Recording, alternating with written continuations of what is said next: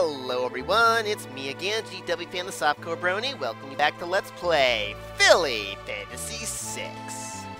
Was there ever any doubt as to what I was going to do next, viewers? Was there really? Of course I'm going to take to the skies and take on Chrysalis already, especially since she's actually not all that difficult, to be perfectly honest. So, well, last time, bonus video, and I found out I actually can very easily get Thunder Shields, so I've actually gone ahead and done that, as opposed to getting beige bits, because I don't want the Thunder Shields or Thunder Splints for the lightning protection so much as the 50% wind protection, which, well, the beige bit would have done for me anyway. As you can see, I have Cadence built up for speed there, because she's going to be on defense, while every pony else is going to be on offense, as you can see. I've got Celestia jeweled up with the jeweled sword, the jeweled rings, and I also have her equipped with the Twilight Esper, because this is actually basically the strongest one we have right now. I didn't realize that Firefly and Powder and Twilight were actually a little weaker than Powder, Firefly, and Star Swirl were a little weaker than Twilight and Fizzy, but they are. And Twilight, Fizzy, basically the same power, but slightly less, so awesome. And then I also have Rainbow Dash equipped with Whistler, even though I could just cast this with Luna, but I don't want to. I want her to be using her new Eclipse ability, which I'll be showing off today. And I think that's everything. I could also have bought the Pegasus ring for Cadence, since it's basically the exact same thing as the Gale Band, except slightly better. Including a plus 20 evasion, but it wasn't really necessary. Also, before doing this, you're going to want to make sure no one in your party is a multiple of level 5, because Chrysalis will always start off the battle casting level 5 Death. Now, in order to find her, she's just out here somewhere in the air on the world map. She's stationary, randomly. We want to tap slightly to either the right or the left, and then just move so that we're covering basically every bit of space here on the world map. This could easily take a little while, but let's see. Yeah, see how we're kind of ever so slightly moving to the right, but this way we can cover like every square for the most part, and eventually at some point we're gonna run into Chrysalis. Like that! Perfect! And she'll start off with level 5 Death. The first thing I want to do, I want, you to cast Wind Whistler, Cadence, Runic. You use your new Eclipse ability, and you just summon. Because Chrysalis will frequently use the Drain spell in this battle. She will not use... Ouch. Oh, that's bad. You just die from here on out, and you just stay on standby. Bam! Not quite as strong as it was when it was a physical attack, or a magic attack. It actually would be almost 4,000 points of damage right now if it were, but it's still good, so... Anyway, as far as this battle goes... Oh, well, that's kind of a bit of a rarity. Wow, she actually missed! I'll talk about Charm in just a moment, but yeah, Chrysalis, she's immune to ice and winds, and eventually at some point she's going to use Windstorm, which is why I have the Wind Elemental protection, but otherwise she usually uses Drain constantly, but not today. It eats through Reflect, so that didn't go anywhere, but yeah, it eats through Reflect, so that's why I have Cadence using Runic there, and eventually, as you just saw, Chrysalis will run away. It is completely random when she'll do so. Fortunately, we have healing right here on the ship. Let's see, what else do I want to say about her? She has that move Charm that you saw. That actually, it's kind of a rarity when she uses that. She'll only ever use it once per battle, typically. It's basically a guaranteed confusion ability that is completely unblockable. There is no defense against it. Except, apparently, it can miss. See, I'll say a couple other things, but now that we're, again, we've slightly to either the right or the left, and now we gotta find her somewhere on the world map all over again. She's now somewhere else.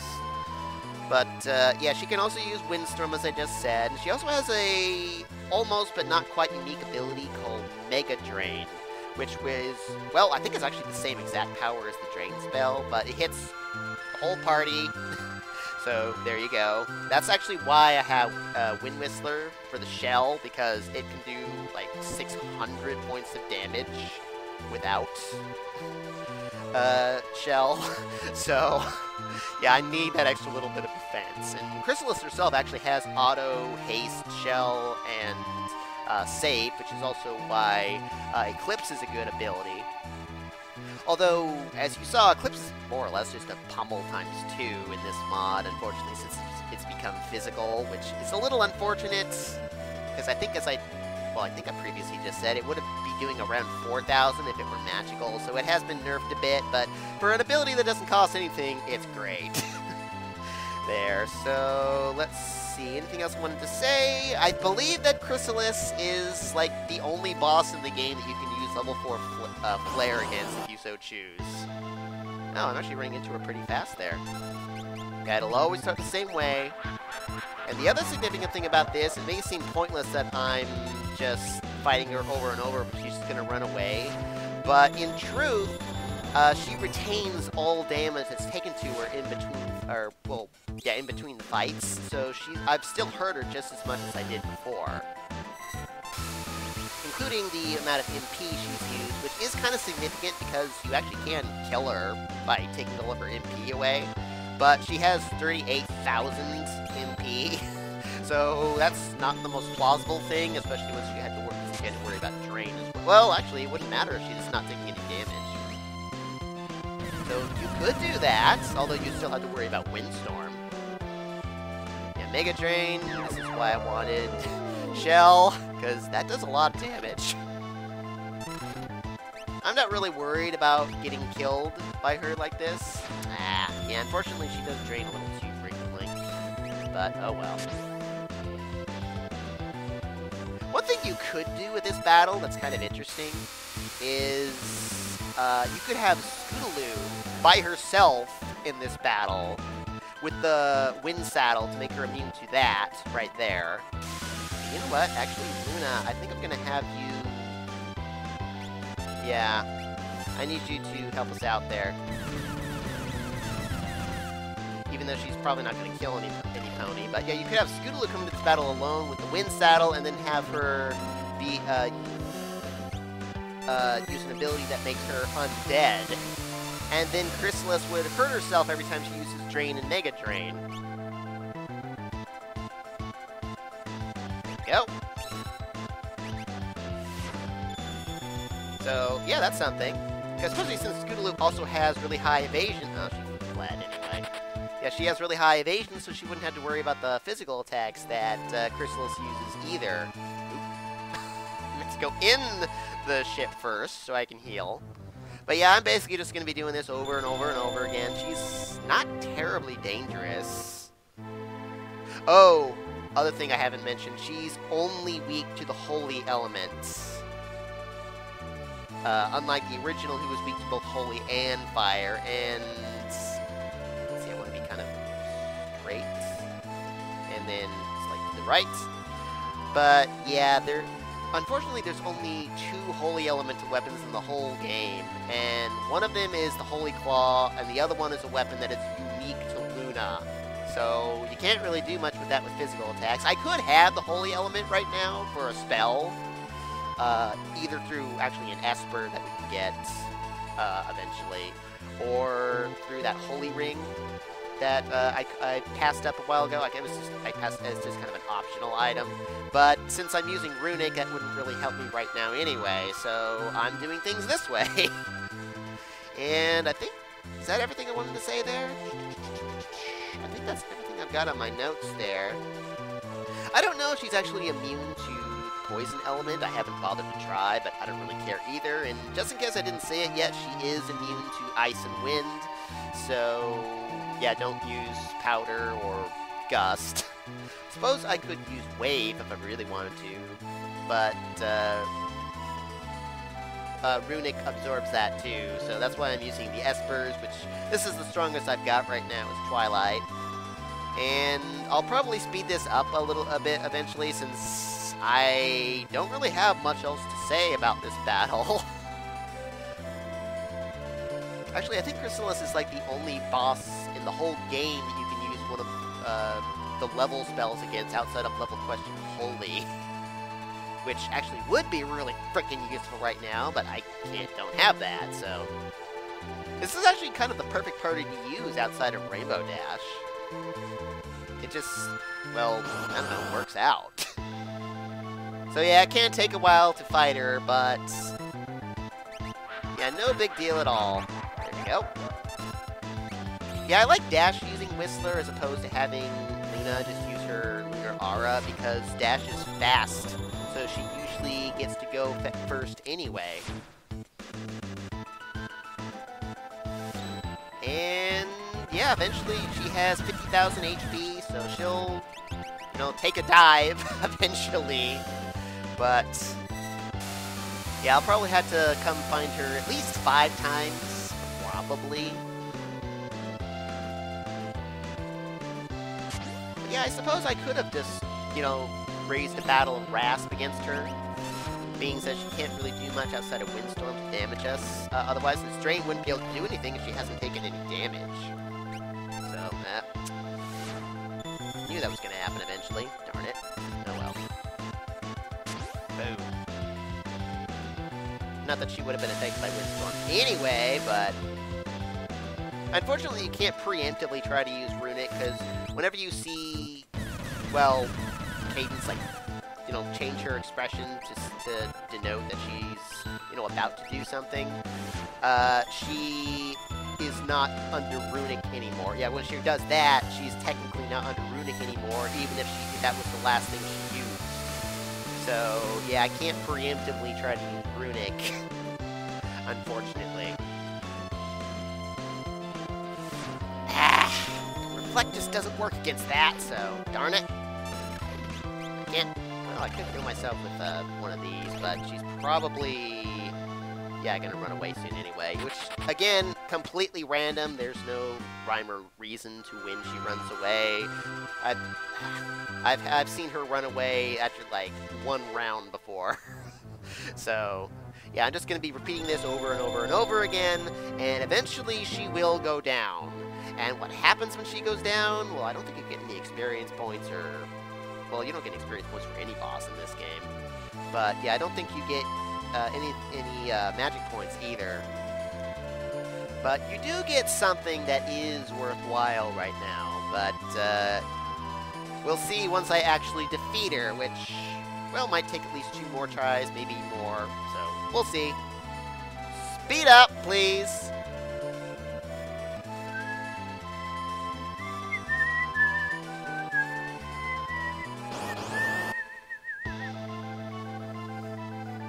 That's a good song. And, you know, one thing I actually just now remember that I probably could have done already to speed up the process a little bit is that I do have leftover rods, specifically the flame rod that I'm almost never going to use again, so I could use that to speed up the process a little bit, because that will do, I think somewhere in the ballpark of like 3,000 points of damage right now. So, yeah, I could have been using that to speed this up a little bit, but kind of forgot about it. Yeah, because when I'm using them as an item, they do break, but they do a ton of damage, so... and I'm probably never going to use those rods again anyway. Although I might need them again for some of my other characters, since I don't exactly have, like, all this... uh-oh. Well, fine. Fine. She'll hit us. There's no way to undo that, except for her to die. There's no way to defend against it either. That's the crazy thing about Charm. It's an ability that you actually could have learned in the original game with Gao, and it was just the most broken ability ever, because you could use it against any boss. Any boss. It just was nuts. Yeah, this is another reason why I don't have Cadence with, you know, oh, good, she ran away really quickly that time. Yeah, that's another reason why I don't have Cadence with, like, Hero Ring or something really powerful there. So, yeah, let's heal up and, well, see about finishing her off again. I don't know, I don't think I'm probably never going to use those Flame and Thunder Rods again, so Well, I got rid of the Flame Rod, but yeah, I probably could get rid of the... Well, Ice Rods especially, because there's very few enemies remaining in the game that are weak to ice, as it is anyway. And as far as the rods go, I'm almost guaranteed to never use those again, so... Yeah, I might as well break those on Chrysalis's face, too.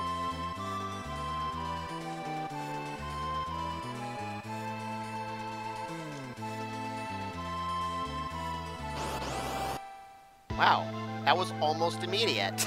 Of course, I could also break, or you could, if you have the funds, you could also, of course, go buy all those, well, specifically the water elemental rod, and break those on her face as well. So, yeah, that could easily speed up the process, but that is very costly, so I wouldn't really advise it, although, of course, the Cactar is available. So, there is that.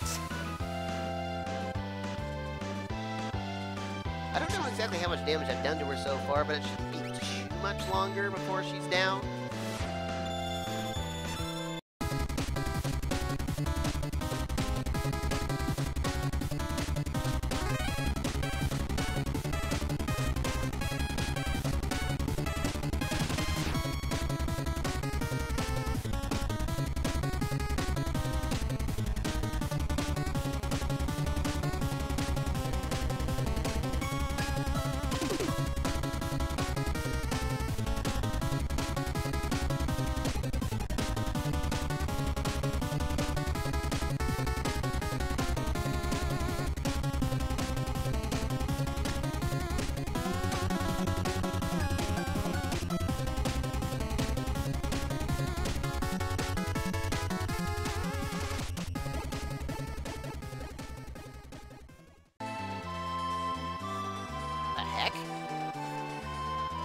How am I going slightly to the left when I'm pointing slightly to the right?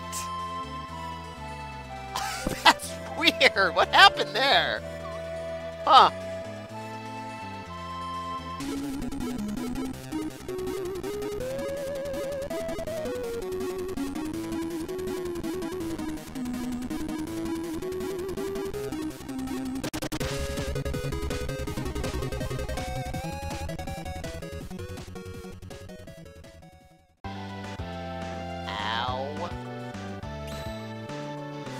Oh, you picked that? I didn't know that.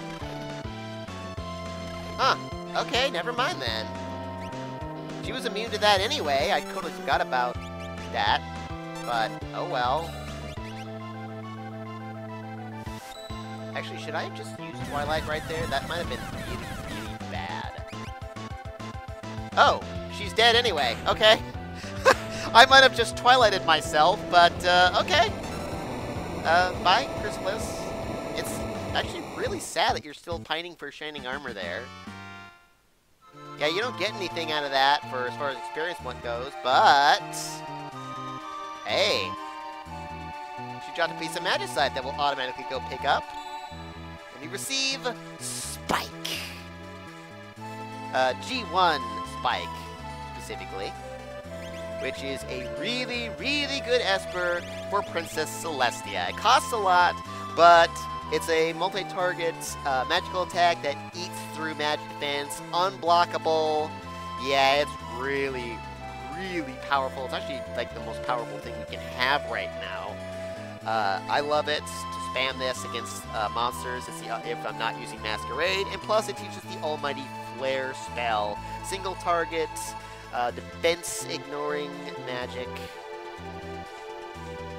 Also, I don't think, well actually it can miss, but almost never run into that. Plus, 50% HP, I'm going to be giving this to Celestia from here on out. I suppose maybe I should have given her the, what was it, the 30% more, because she doesn't really need magic, because from here on out she's either going to be spamming Masquerade or Spike in like every boss battle she's going to be in. I'll still teach her various spells and whatnot. In fact, I'm actually going to not have you use Spike right now, but I'm going to have you at least. I think I'm actually going to go back to the Cactar and have you at least learn Flare real quick before I go on to well, the next thing I'm going to do. But Yeah, this is G1 Spike, kind of reimagined as a full-on dragon instead of the baby dragon that he was.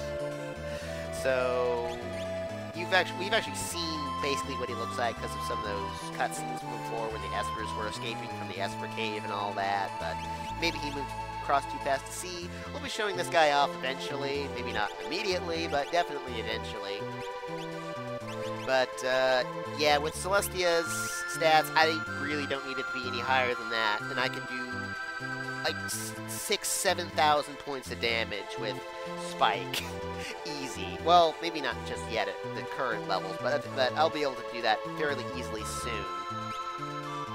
And, now that we've defeated Chrysalis, she's no longer, well, in the sky, so we don't have to worry about running into her by chance, and... Well, unfortunately, she wasn't worth any money or anything, but hey, Spike alone, I think, is worth it. So once I'm done, now that I've done that, again, the world is open to what I want to do next, and well, it actually is going to look somewhat similar to the order I did things in Pony Fantasy, but I am going to be doing things in a slightly different order because of where certain things and what have you are located. So, now that we're done with Chrysalis, next thing I'm going to do is I'm actually going to become... Wait, where is it? Oh, over... Isn't that the cave? Where's the... Oh, no, there it is. I was like, where's the entrance? Yeah, I'll be going over to this cave for a particular reason next time on Let's Play Philly Fantasy VI. Arrivederci.